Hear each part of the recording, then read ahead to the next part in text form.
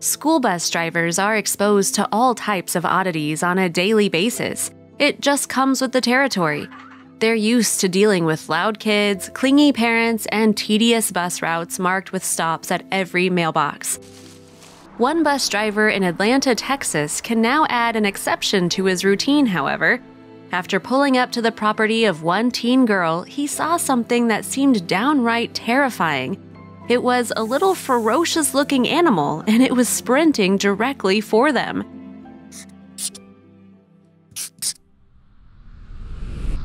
Driving a school bus can be a drag. Every day you travel the same roads, see the same houses, and deal with the same, sometimes literally, snot-nosed kids. The drivers responsible for bringing home one Texas teen, however, were treated to something truly different. When buses pulled up to Savannah Burns' ranch home in Atlanta, Texas, it wasn't uncommon to spot an unlikely animal charging full speed towards the doors. The driver and the kids inside likely felt some mix of fear, confusion, and disbelief. Also, if you've not done so already, please subscribe to our channel and click that notification bell to get inspired by these animal stories every day. Now, back to the story.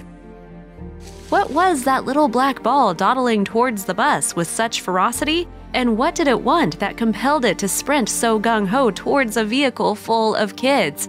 The answer was both surprising and adorable. That speedy blur was none other than Frog the rooster, and this wasn't the first time he sprinted towards Savannah's arriving school bus.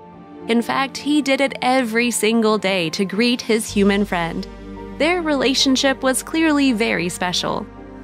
He hears the bus stop a few houses down on the county road, Holly Burns, Savannah's mom, said.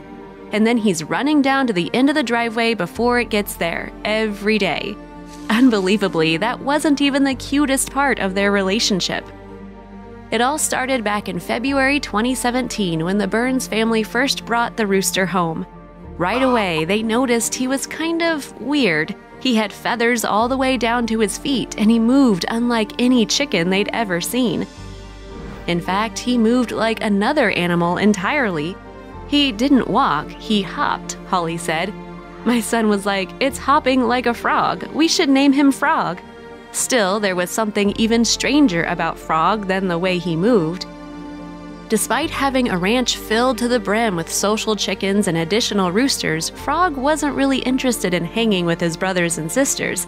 Instead, he was far more interested in making human companions.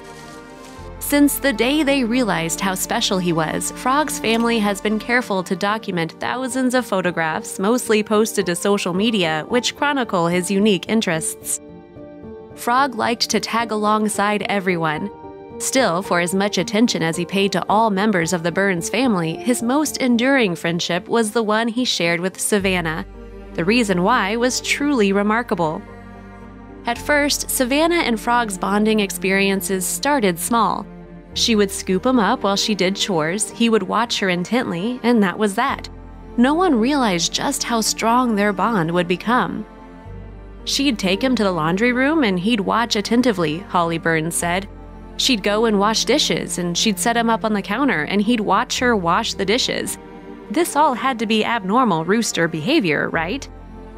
You'd be hard-pressed to find a rooster that behaved in a similar way to Frog. In fact, a lot of roosters can be kind of snippy and territorial. Frog was practically the polar opposite. When people see a rooster running at them, Holly said, everybody's first instinct is, "Oh my God, he's going to attack me." Just imagine what the bus driver must have been thinking when Frog came rushing toward the bus. Nevertheless, while roosters can be rude or aggressive, it's not because the birds are mean at heart, they're just hardwired to protect females of the flock. So why did Frog act so differently? Holly had a simple explanation. "I don't think he thinks he's a rooster," Holly said. In fact, Savannah isn't even the only non-rooster that Frog loves to hang out with. When the family dog, Casper, was afraid of a storm, Frog crawled up beside him for comfort. Since then, the two have been seen playing together all the time. Frog will jump on top of Casper, Holly said, and Casper will lie on top of him like, "Okay, what are you doing?" Frog always made sure to receive his recommended daily dose of play. Even Savannah had a unique way of entertaining the bird.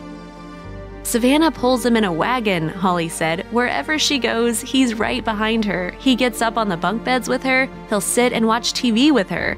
Talk about an entertaining life for a rooster. Yup, Frog was truly a unique bird. Contrary to any rooster stereotypes, he proved that these little fellas are capable of great love and compassion. He's a very big member of our family, Holly said, or a very small member of our family. But nothing is more entertaining than watching Frog in a full tilt towards the bus. The bus driver said that Frog will even hop onto the bus if Savannah takes too long to get off. Talk about a good friend. If you like the video, please give it a thumbs up and consider sharing it with your friends and family. Thanks again, and we'll see you in the next one.